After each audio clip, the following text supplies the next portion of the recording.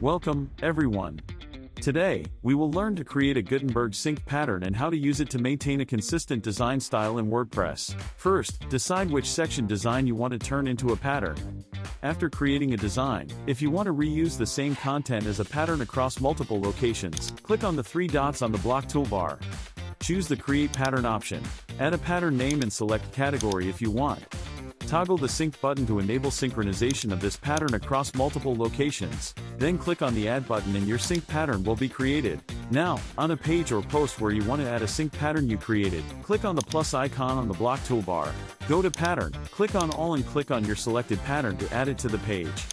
Click on the navigation arrow to hide the Patterns menu. Select the block you just added from the patterns. Click on the list view icon, then click on the three-dot option and select Attach. Now, to make changes in the pattern on the page, you may add a paragraph or type a text and so on. Click on Block Settings, set Preferred Settings and hit Publish button. This is how you create, use and reuse WordPress synced patterns to keep your web design consistent. Thanks for watching. Like, share and subscribe for more useful tutorials like this one.